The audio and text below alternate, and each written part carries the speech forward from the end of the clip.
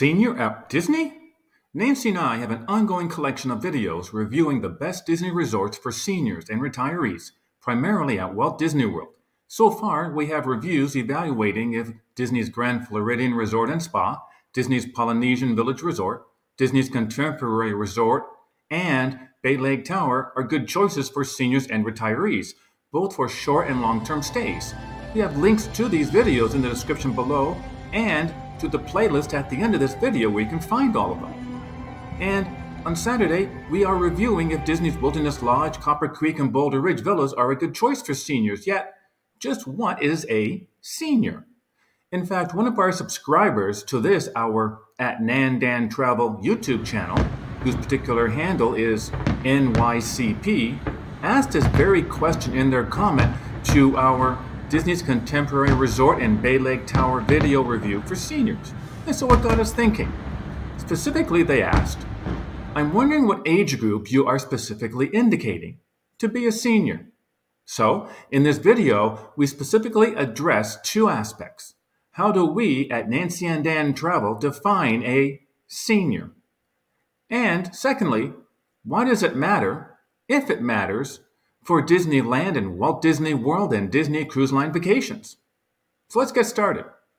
How do we at Nancy and Dan Travel define a senior? Let's start by looking first how others define what is a senior for some perspective. Disney does not itself really define seniors. At least it does not for its park passes because there is no senior discount, even though, arguably, seniors tend to spend less time in the theme parks on any given day and more time at the resort where they're staying. Unless you know something I don't know. And if you do, please share in the comments. What about other retailers? Well, AMC Theaters define seniors as those aged 60 and over. Because when you buy tickets to see a movie at an AMC theater, at least out here where we live in the southwestern part of the United States, seniors of this age can get $1 or more discount. Harkins Theaters, a competitor of AMC in a few states, also uses the 60-plus age group for ticket discounts. Marriott International, at least for some of its brands and locations, gives room discounts for those 62 years and older. We could not find any senior rate at any Disney resorts at Walt Disney World or Disneyland. Again, if you know of some, please leave in the comment or go over to our new Facebook group, Disney for Seniors, to let us seniors know. Some cruise lines do offer discounts for seniors on what they term selected sailings, usually code for last minute or a small percentage of their voyages that are not selling very well. Yet, when they do, they define seniors to receive these rates to be 55 years and older for such discounts, such as at Royal Caribbean Cruise Line, Norwegian Cruise Line, and Celebrity Cruise Line. Disney Cruise Line, from some travel agent/broker website, states that DCL does offer senior-specific discounts, yet when I personally contacted Disney Cruise Line directly, they said, once again, no, they do not have senior-specific discounts. And lastly, AARP, also known as ARP, also known as the American Association of Retired Persons, considers seniors to be those aged 50 years and older based on their memberships. So, how do we here at Nancy and Dan Travel define a senior for purposes of our reviews for seniors and retirees at Disney resorts, Disney theme parks, and our Disney cruises? For us, it is not one specific number like 65, 62, 60, or 55. Yet, if I had to pick a number, I'd say 50-ish. How's that for hedging our bets? Yet for us, it is more than just the number, more than just the person's age, because just a number by itself does not impact how the interests, responsibilities, stamina of adults when on vacation adjust over time. And they do, as we all know. It is the changes that occur to adults as they go through life's stages. As adults reach those golden senior years, it impacts what they, the seniors, want from and what they want to do on a vacation, including a vacation to Disney. It even includes whether adults continue to want to go to Walt Disney World, Disneyland, Tokyo Disney, or on a Disney cruise as they get older, and as their children grow up and leave the nest. And that leads nicely into our second aspect of being a senior at Disney resorts on a Disney cruise, that being, why does it matter? As you know from our past videos, Nancy and I are both seniors. I even have a Medicare card. How about that? When we and our friends and our clients go on vacations as seniors, what we want from our adults-only vacation can and has shifted from our early adult years. In particular, our reviews of various Disney resorts for seniors takes into account that adults, when they are not pushing infant strollers for tiny humans around Walt Disney World, Disneyland, and so on, when they are not vacationing preteens and teenagers at the happiest place on earth or the most magical place on earth, they want different things from the vacation and are not limited by what the younglings want or need, when they need or want it, day or night. Guests staying, for example, at Disney's Contemporary Resort, Bay Lake Tower, and in the past few years, Disney's Grand Floridian Resort and Spa, can literally walk from those resorts to the entrance gates at the front of Disney's Magic Kingdom at Walt Disney World. This is a major advantage and benefit for those staying at these resorts, because tiny humans and preteens tend to be attracted the most, or at least in the top two of the theme parks at Walt Disney World, to the magic of Disney's Magic Kingdom theme park and spend most of their vacation there. Yet, most reviews by travel advisors or Facebook groups or bloggers or vloggers on YouTube are done by young or middle-aged adults from their experience of vacationing at Disney resorts and theme parks or on Disney cruises, with their own infants in their strollers, or their own tweens, or teenagers vacationing with them.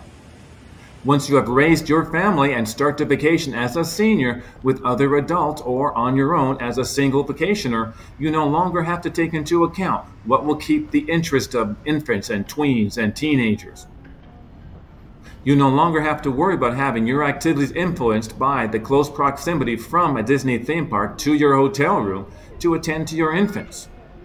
In our video titled, The Ultimate Guide, Best Times at Walt Disney World for Seniors and Retirees, we list what we believe are the typical activities and interests of seniors and retirees when on vacation at Walt Disney World and Disneyland, and we'll display them right here for you. Not to repeat that entire video here, yes, we'll put a link to it as well in the description below. Let's look at some of these items and why it matters to focus on what seniors want on vacations at Walt Disney World and Disneyland and on Disney cruises. So, the Disney theme parks you spend time in as a senior when on vacation at, for example, Walt Disney World as a senior on a solo trip or with other adults, will only be influenced by what you and the other adults vacationing with you want to do, what interests you, and that might not be any rides or attractions at all. Perhaps you simply want to spend your time at Disney's Epcot. Perhaps you simply want to go to Disney's Epcot theme park and spend your time exploring the specialty booths and the specialty food and adult beverage kiosks during any of the different international festivals there, such as the Flower and Garden Festival in the spring or the Food and Wine Festival in the fall.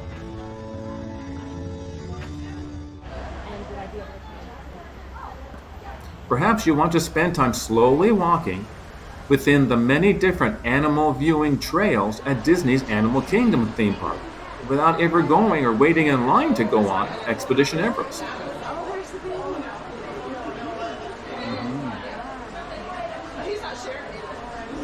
Frequently, seniors like you want to spend less time in the theme parks or at the water parks while spending more time relaxing in tranquility at the one or more leisure pools at your Disney resort where you are staying, like this one at Disney's Yacht Club. Or like this one of our favorites at Disney's Boardwalk Resort.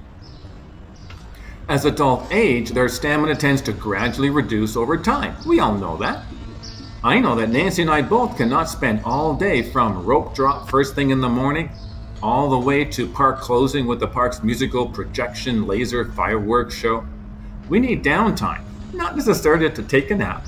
We need downtime, not necessarily a nap, but just to get out of the Disney theme park overstimulation. What works for us is to spend our downtime back at the Disney Resort and relax in a tranquil setting. The lobbies of Wilderness Lodge, or Boulder Ridge Villas, or Animal Kingdom Lodge Jumbo House are sufficiently large so that they are usually not overly busy and crammed with guests checking in and checking out, have a ton of Disney detail to enjoy and admire as you see on these short video clips. These Disney Deluxe resorts, as well as, for example, Disney's Beach Club Resort and Boardwalk Resorts, also have relaxing areas outside of the main buildings. Lastly, older adults tend to have more mobility challenges than adults in their 20s and 30s and 40s, so for seniors at Disneyland or Walt Disney World with mobility challenges, staying in a Disney resort that has fewer buildings is an advantage, such as, again, Disney's Wilderness Lodge, Copper Creek, and Boulder Ridge Villas, Disney's Beach Club, Yacht Club, and Boardwalk Resorts around Crescent Lake, as well as Disney's Animal Kingdom Jumbo House and Candid Village. Disney's Riviera Resort, Contemporary Resort, and Bay Lake Tower are all preferred over others, such as, say, Disney's Grand Floridian Resort and Spa, Disney's Polynesian Village Resort, Saratoga Springs, and Old Key West resorts, which have numerous guest buildings throughout their resort. This is why, to us, it matters to take into account the needs, wants, and desires of seniors when planning and going on vacation at Walt Disney World, Disneyland, Tokyo Disney, as well as on Disney Cruise Line voyages. Older adults, when vacationing as a single or with other adults, without any infants, tweens, or teens, are free to do what they want, when they want, free to stay at a Disney resort that meets their needs without compromising for the needs and wants of infants, tweens, and teens as much as we love them. Hopefully our review of what we mean by a senior and why it matters when we review Disney theme parks, resorts, and Disney Cruise Line for seniors helps to provide you with the context of our reviews for seniors. What do you think?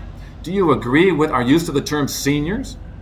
Do you agree with our subjective thoughts on how seniors have different interests when on vacation on a Disney Cruise Line voyage or at a Disney theme park or Disney resort?